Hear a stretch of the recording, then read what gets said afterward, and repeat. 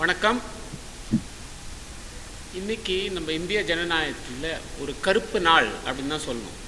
ஆனால் நீங்கள் கேட்கலாம், பல ஆண்டுகளாக இப்போ சமீபத்தில் நீங்கள் அடிக்கடி இந்த வார்த்தையை கருப்பு நாள், ஜனநாயகத்துக்கே கருப்பு நாள் அப்படின்னு சொல்கிறீங்களேன்னு கேட்கலாம்.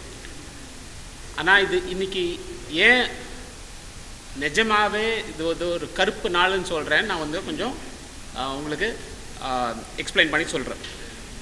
February 15, அதாவது நேற்றுக்கு நம்ம உச்ச நீதிமன்றம் மோடி அரசு கொண்டு வந்த இந்த எலக்டோரல் பாண்ட் ஸ்கீம், அந்த சட்டத்தை அது சட்டத்திற்கு விரோதமானது அப்படின்னு சொல்லி தடை செஞ்சாங்க. இந்த எலக்டோரல் பாண்ட் ஸ்கீம் மூலமாக பாஜகவிற்கு 6565 கோடி ரூபாய் வந்திருக்கு. இந்த எலக்டோரல் பாண்ட் இது கார்ப்பரேட் பணம் பாஜகவுக்கு இந்த எலக்டோரல் பாண்ட் ஸ்கீம் மூலமாக வந்திருக்கு. இந்த கார்ப்பரேட்ஸ் யாரு? இந்த கார்ப்பரேட்ஸ் இந்த பணம் கொடுத்ததுக்கு அவங்களுக்கு திரும்பி என்ன கிடைச்சது? இது யாருடைய பணம்? இதெல்லாம் இந்திய மக்களுக்கு தெரிய வேண்டும் அப்படின்னு உச்ச நீதிமன்றம் நேத்தி ஒரு ஆர்டர், ஒரு ரூலிங் கொடுத்தாங்க. இது மோடி அரசுக்கு ஒரு பெரிய அவமானம். இந்த மோடி அரசுக்கு இதுக்கு பதில் அவங்க எப்படி அளித்தாங்க? இன்னைக்கு செய்தி வந்தது, எங்க all India Congress committee treasurer Ajay மாக்கன் அவர் டெல்லியில் இன்னைக்கு காலையில் ஒரு 11 மணிக்கு ஒரு பிரஸ் மீட்ல அவர் தெரிவித்தார், இந்த மாதிரி காங்கிரஸ் கட்சியின் பேங்க் அக்கவுண்ட் ஃப்ரீஸ் பண்ணிட்டாங்க. அப்படின்னா காங்கிரஸ் கட்சி தன்னுடைய பேங்க் அக்கவுண்டை உபயோகப்படுத்த முடியாது. கவர்மெண்ட், மோடி அரசு இன்கம் டாக்ஸ் டிபார்ட்மெண்ட் மூலமாக காங்கிரஸ் கட்சியின் பேங்க் அக்கவுண்டை பயன்படுத்த முடியாது அப்படின்னு ஒரு தடை போட்டிருக்காங்க. உச்ச நீதிமன்றம் மோடி அரசின் எலக்டோரல் பாண்ட் ஸ்கீம் மேல தடை போட்டது. அதுக்கு பதில் மோடி அரசு காங்கிரஸ் கட்சியோட பேங்க் அக்கவுண்ட் பயன்படுத்த முடியாதுன்னு ஒரு தடை போடுறாங்க. இது காங்கிரஸ் கட்சியோட சொந்த பேங்க் அக்கவுண்ட், சொந்த பணம், சொந்த செலவுக்கு நீங்க அதை பயன்படுத்த முடியாது அப்படின்னு ஒரு தடை போடுறாங்க. எலக்டோரல் பாண்ட் ஸ்கீம் மூலமாக பாஜக கிடைச்சது 6565 கோடி கார்ப்பரேட்ஸ் மூலமாக. காங்கிரஸ் கட்சிக்கு சமீபத்தில் கிட்டத்தட்ட 4 லட்சம் காங்கிரஸ் கட்சி தொண்டர்கள், பொதுமக்கள் ஆன்லைன் டொனேஷன் பண்ணது அவங்களோட சொந்த பேங்க் அக்கவுண்ட் மூலமாக. இது வெளிப்படையா டொனேட் பண்ண பணம். இதுதான் இந்த காங்கிரஸ் கட்சியோட பேங்க் அக்கவுண்ட்ல இருக்கு. அந்த ஆன்லைன் டொனேஷன் கடந்த ஒரு 3 மாதமாக போயிட்டு இருக்கு. உச்ச நீதிமன்றம் பாஜகவோட பணம் செல்லாது அப்படின்னு அவங்க ரூலிங் போடும்போது, நாங்க காங்கிரஸ் கட்சி பொதுமக்கள் காங்கிரஸ் கட்சி தொண்டர்கள் கிட்டேருந்து ஓப்பனா பணம் வாங்கினா எங்க அக்கௌண்ட்டை ஃப்ரீஸ் பண்ணிட்டு பாஜகவோட அக்கௌண்ட்டை இன்னும் ஃப்ரீஸ் பண்ணல. அது ஏன்? இது இந்திய ஜனநாயக கட்டமைப்பை முடக்கப்பட்டதாக தான் பார்க்கணும். இப்போ மட்டுமல்ல, பல வருஷமாக நம்ம இது பேசிட்டு இருக்கோம். ஆனால் இப்போ கேட்க வேண்டிய கேள்வி, இதன் பாஜகவுக்கு என்ன தேவை? இது பல அரசியல் கட்சிகள் இருக்கிற ஜனநாயகமா நம் நாடு? இல்லை ஒரே கட்சி ஆட்சி செய்யும் சர்வாதிகார நாடா? காங்கிரஸ் கட்சி இன்கம் டாக்ஸ் அப்பீல் ட்ரைபியூனலுக்கு போய் அப்பீல் போட்டாங்க. அந்த ட்ரைபியூனல்ல அவங்க என்ன சொன்னாங்க? இப்போ ஒரு 3 மணி நேரத்துக்கு முன்னாடி வந்த ரூலிங் அது, நீங்கள் உங்கள் அக்கௌண்ட்டை யூஸ் பண்ணலாம், ஆனால் அதில் ஒரு கண்டிஷன் இருக்குது. அந்த கண்டிஷன் என்னென்னா, 115 கோடி ரூபாய்க்கு மேலே எவ்வளோ இருக்கோ அதை மட்டும்தான் நீங்கள் யூஸ் பண்ணலாம். 115 கோடி வரைக்கும் நீங்கள் அதை யூஸ் பண்ண முடியாது அப்படின்னாங்க. ஆனால் காங்கிரஸ் கட்சி பேங்க் அந்த அக்கௌண்ட்டில் 115 கோடி ரூபாய் கரண்ட் அக்கௌண்ட்டில் இல்லை. ஸோ இது நான் பேப்பரில் இப்போ செய்தி கூட பார்த்தேன். இந்த மாதிரி காங்கிரஸ் கட்சியின் பேங்க் அக்கவுண்ட் திருப்பி யூஸ் பண்ண முடியும் அப்படின்னு ஒரு இது மோடி அரசு அனுமதி கொடுத்துருக்காங்க அப்படின்னு ஒரு நியூஸ் பார்த்தேன். அது தவறு. இது வந்து ட்ரிபியூனல் போட்ட ரூலிங், அதாவது இன்கம் டேக்ஸோட ட்ரிபியூனல் 115 கோடிக்கு மேலே இருக்கிற அமௌண்ட்டை மட்டும்தான் யூஸ் பண்ண முடியும் அப்படின்னு சொல்கிறது. அது தடை இருக்கிற மாதிரி தான் எங்களுக்கு. ஏன்னா எங்களால் எப்படி யூஸ் பண்ண முடியாது. இப்போ இந்த மாதம் நாங்கள் அங்கே காங்கிரஸ் கட்சியில் வேலை செய்கிறவங்களுக்கு சம்பளம் கொடுக்கணும், பில்லு கட்டணும். அதெல்லாம் எப்படி செய்யறது?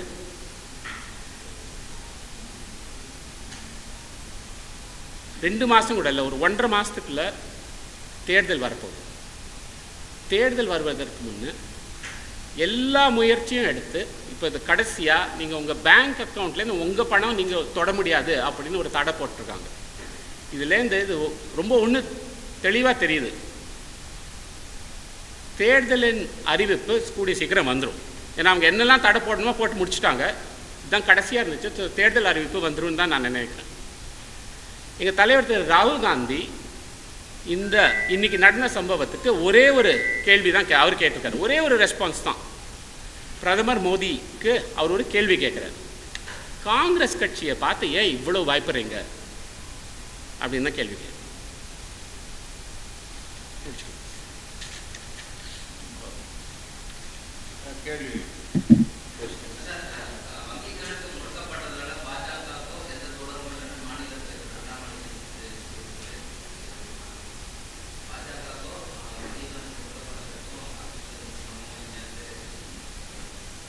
இன்கம் டேக்ஸ் டிபார்ட்மெண்ட் யார்கிட்ட வருது? யார் கீழே வருது? வங்கி கணக்கு மூடினது யாரு? Income tax department. எப்படி தொடர்பு இல்லைன்னு சொல்லலாம்?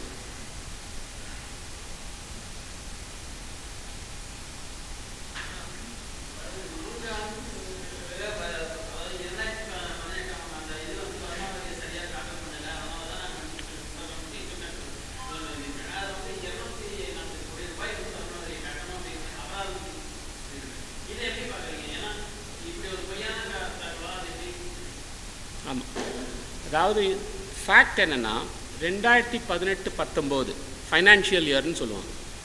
அந்த வருடத்துக்கு இன்கம் டேக்ஸ் டியூ டேட் வந்து டிசம்பர் 30 முதல்ல மார்ச் 31 இருந்தது. அது வந்து தேர்தல் வருஷம் ஆகையால் டிசம்பர் 30 வரைக்கும் எக்ஸ்டெண்ட் பண்ணாங்க. டிசம்பர் 30 அப்போ தான் கொரோனா வர அந்த கொரோனாவோட இனிஷியல் பீரியட். அப்போ 45 நாள் தாமதம் காங்கிரஸ் கட்சியில். ஒரு 45 நாளுக்கு அப்புறம் இன்கம் டேக்ஸ் ஃபைலிங் காங்கிரஸ் கட்சி செஞ்சுது. நம்ம எல்லாரும் இன்கம் டேக்ஸ் லேட்டாக ஃபைல் பண்ணிடுவோம். அதுக்கு ப்ரொசீஜர் என்ன? ஒரு பெனல்ட்டி கட்டுவோம், அதுக்கப்புறம் இது பண்ணுவாங்க. அதை பெனல்ட்டி கட்டி அப்புறம் அந்த இன்கம் டேக்ஸை ஏற்றுக்கிடுவாங்க. 45 நாள் லேட்டாக கட்டினதுக்கு 5 வருஷம் கழிச்சு தேர்தலுக்கு 2 மாதத்துக்கு முன்னாடி உச்சநீதிமன்றம் அவங்களுக்கு எதிராக ஒரு தீர்ப்பு வழங்கினதுக்கு அது அடுத்த நாள் போய் எங்கள் அக்கௌண்ட்டில் தடை போட்டாங்கன்னா அது எப்படி? அது 5 வருஷத்துக்கு முன்னாடி நடந்தது காரணமாக இருக்க முடியுமா? இப்போ தான் எங்களுக்கு தெரிஞ்சிச்சா?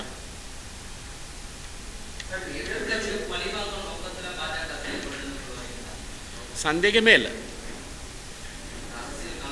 அதனால தான் அது எங்கள் தலைவர் ராகுல் காந்தி கேட்குற மாதிரி ஏன் இவ்வளோ பயப்படுறாங்க காங்கிரஸ் கட்சிக்கு?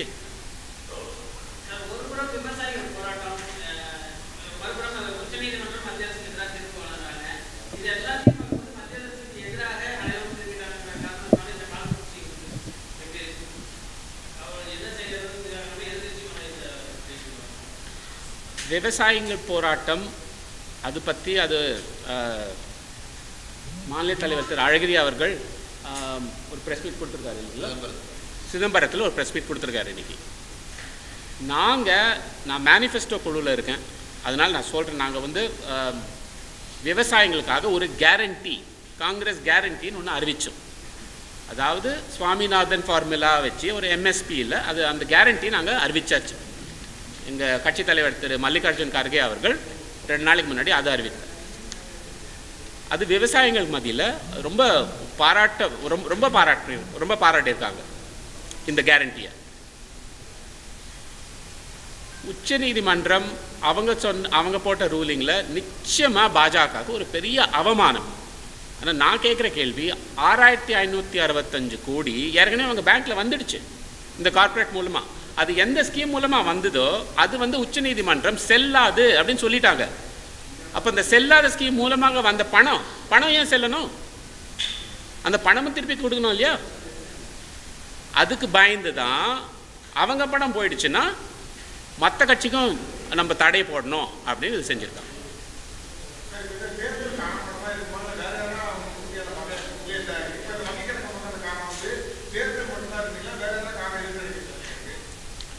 பாருங்க, காரணம் அதாவது எதிர்கட்சி காங்கிரஸ் கட்சியை எப்படியாவது ஒழிக்கணும். இதுதான் ஒரு கடந்த 10 ஆண்டு காலமாக அவங்க பண்ணிகிட்ருக்குது. நான் அதுக்கு ஒரு பெரிய உதாரணம் என்ன, எங்கள் தலைவர் ராகுல் காந்தி மேலே ஒரு போலி அவதூறு வழக்கு போட்டு அவர் என்ன செஞ்சாங்க, டிஸ்குவாலிஃபை பண்ணி அவர் வீடை திருப்பி வாங்கி அதெல்லாம் செஞ்சாங்களா இல்லையா? அது ஒரு வழக்கா? ஏதோ சூரத்தில் போய் 2 வருஷத்துக்கு முன்னாடி ஏதோ ஒரு சின்ன கேஸாக எடுத்து, ஏன்னா அது ஏன் செஞ்சாங்க? அதானிக்கு எதிராக அவர் கேள்வி எழுப்பினார். இந்த மாதிரி ஒவ்வொரு முறையும் எப்போ நாங்கள் எதாவது கேள்வி எழுப்பணுமோ, நாங்களோ இல்லை உச்சநீதிமன்றமோ இல்லை எப்போவாவது மீடியா கேள்வி எழுப்பினாங்கன்னா அதுக்கு எதிராக இந்த மாதிரி எதாவது செய்கிறாங்க. இது அதில் சந்தேகமே இல்லை. இந்த உச்சநீதிமன்றம் சொன்னதுக்கு தேர்தல் இன்னும் 2 மாதம் டைம் தான் இருக்குது. அதுக்காக தான் இது செஞ்சிருக்கு.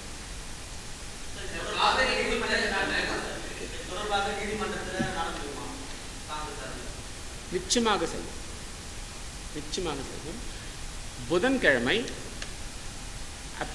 இன்கம் டேக்ஸ் அப்பீல் ட்ரிபியூனலில் நாங்கள் போய் இந்த 115 கோடி லியன் சொல்லுவாங்க, அதுக்கு அந்த கண்டிஷனை போட்டிருக்கீங்களே அதை எடுங்க அப்படின்னு நாங்கள் கேட்க போகிறோம். அது புதன்கிழமை அந்த ஹியரிங் வரும்.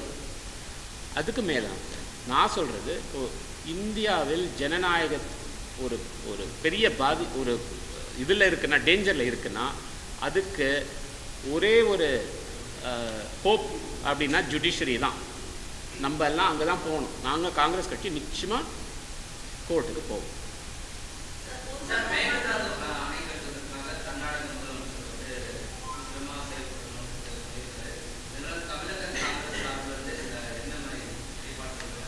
திரு கோப்பண்ணா அவர்கள் தமிழக காங்கிரஸ் சார்பில் இல்லை, மேகதாது அணை கட்டுவதில் தொடர்ந்து பாஜக அரசுக்கு கர்நாடகத்திற்கு அங்கே ஒரு ஆதரவு நிலை இருந்தது. ஆனால் சமீபத்தில் அதை எதிர்த்து நம்ம உச்சநீதிமன்றத்தில் வழக்கு தொடுத்திருக்கோம். வழக்கு நிலுவையில் இருக்குது. இந்த டீட்டெயில் ப்ராஜெக்ட் ரிப்போர்ட் அனுமதி கொடுக்கக்கூடாதுன்னு நம்ம சொல்லியிருக்கோம். அதனால் தொடர்ந்து தமிழ்நாடு திராவிட முன்னேற்ற கழக அரசோடு இணைந்து மேகதாது அணை கட்டுவதற்கு எதிராக நாம் குரல் கொடுப்போம். தமிழக காங்கிரஸ் கட்சி மேகதாது அணைக்கு எதிராக தொடர்ந்து போராடும் குரல் கொடுக்கும். இல்லை, அங்கே யார் முதலமைச்சராக இருந்தாலும், பாஜக வந்தாலும் காங்கிரஸ் வந்தாலும், அவர்கள் மேகதாது அணை கட்டுவதில் காட்டுகிற தீவிரத்தை தமிழ்நாட்டில் இருக்கிற காங்கிரஸ் கட்சியை நாங்கள் கடுமையாக எதிர்க்கிறோம். தமிழ்நாடு நலன் தான் எங்களுக்கு முக்கியம். அதில் கர்நாடகத்தில் இருக்கிற காங்கிரஸ் கட்சி என்ன சொல்லி இருக்கிறது பற்றி நாங்கள் கவலைப்படலை. எங்களை பொறுத்தவரை தமிழ்நாட்டு நலனுக்காக திராவிட முன்னேற்ற கழக அரசு அனைத்து கட்சிகளும் எடுக்கிற முடிவை நாங்கள் ஆதரிப்போம்.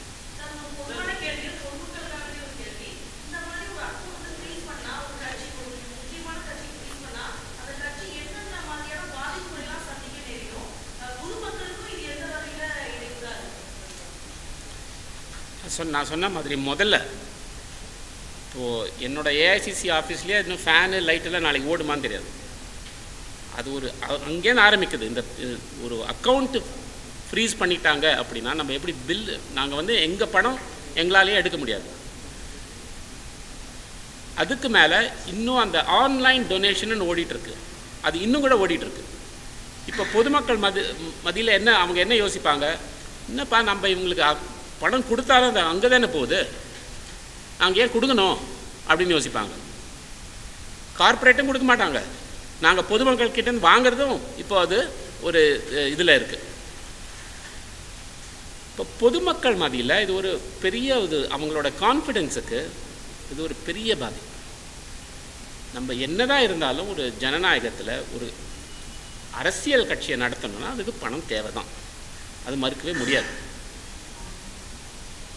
உங்களுக்கு உங்கள் பணம் நீங்கள் உங்களால் எடுக்க முடியாது அப்படின்ற ஒரு தடை போட்டால், அப்போது அரசியல் கட்சி எப்படி தான் நடத்துறது? அரசியல் கட்சி நடத்த முடியலன்னா, எதிர்கட்சியே இல்லைன்னா நாட்டில், அப்போ ஒரே கட்சி நம்மளுக்கு சீனாவுக்கும் என்ன வித்தியாசம்?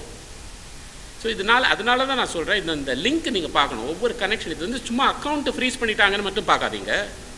இதனால ஒரு பெரிய பாதிப்பே ஏற்படும். இப்போ எனக்கு எவ்வளவோ ஃபோன் வந்துடுச்சு டெல்லியிலேருந்து. சார் எப்படி சார், என்ன சார், என்ன ஆகும், எங்களுக்கு சம்பளம் கிடைக்குமா இல்லையா, இதெல்லாம் நாங்கள் கொடுத்துருக்கோமே, எங்களுக்கு இங்கே எங்கள் தலைவர் யாத்திரையில் போயிட்டுருக்காரு, யாத்திரைக்கு என்ன ஆகும்? இப்போ யாத்திரை இல்லைன்னா இப்போ எதிர்கட்சி என்ன, நாங்கள் எதுவும் இஷ்யூஸ்லாம் எடுக்கவே முடியாதா, எதுவும் பேசவே கூடாதா? ஸோ இது வந்து ஒரு ரொம்ப முக்கியமான ஒரு சம்பவம் இன்றைக்கி நடந்தது. அதனால தான் நான் சொல்கிறேன், நான் ரொம்ப லைட்டாக சொல்லலை. இந்திய ஜனநாயகம் இது நிச்சயமாக ஒரு பெரிய கருப்பு நாள். இது நம்ம வரலாற்றில் இன்றைக்கி February 16th 2024 இந்தியன் ஹிஸ்ட்ரியில் ஒரு டேட்டா ரெக்கார்ட் ஆகும். தேங்க்யூ. உடனுக்குடன் செய்திகளை அறிந்து கொள்ள IF தமிழ் பெல் ஐக்கனை கிளிக் செய்யுங்கள்.